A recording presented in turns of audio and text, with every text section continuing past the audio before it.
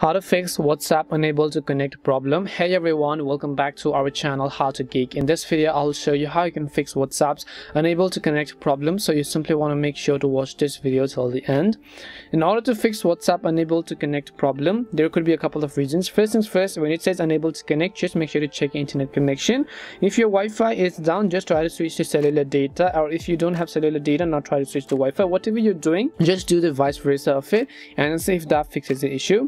If that doesn't help, it could also be due to the lack of update and due to temporary junk files stored on it. So long press on the WhatsApp I button and then just tap on the I icon over here, and then once you tap on the I icon, you want to go to the tab called storage and then clear the cache files. Do not clear the data, because clearing the data will delete all your chats, and if you've not backed them up, you might regret this later on.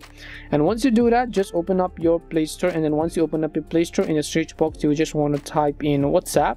Once you type in WhatsApp over here, just check whether or not the WhatsApp app has an update. If it does, then make sure to update the WhatsApp app to the latest version. What updating does is it is going to get rid of most of the bugs and errors that existed in the previous versions of the application. Hopefully one of these solutions may have helped solve your problem. If it did help solve your problem, make sure to leave a like and subscribe to our channel. If you've got any more questions, feel free to leave them down. Thank you very much for watching, and see you soon in our next video.